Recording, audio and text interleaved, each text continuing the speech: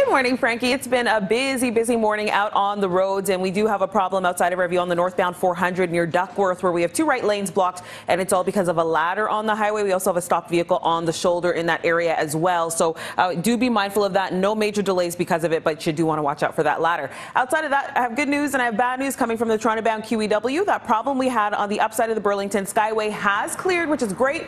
Things are moving well through this area here, but we do have delays still. Looks like it's actually cleared. So I just have good news from this area, which is great. Toronto-bound QEW was slow from approaching East Porter. Looks way better through this area right now, which is awesome, but still bad news on the eastbound QEW east of Appleby. It's definitely gotten better through this stretch. Remember, we had two right lanes in the ramp lane block. Now it's just the right shoulder under this bottom bar here with a stalled vehicle. It's jammed up from Brant, as you can see, very slow through this area here, but once you get through it, things open up heading towards the Gardner.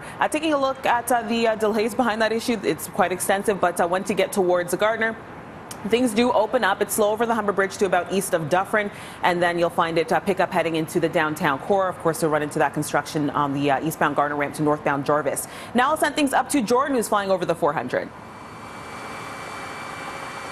Thanks, Stephanie. Well, the issue we had around here on the southbound 400 by Aurora Road has cleared away. You can see a lot of construction through here, but we had a stalled vehicle. It's gone. It's a little busy on the left-hand side. That's southbound 400 approaching Aurora Road, but it's just busy, and it is getting back to normal very quickly. This spring, take to the open road in the redesigned 2021 Jaguar F-Pace. Contact your Jaguar authorized retailer for special offers. Back to you, Stephanie.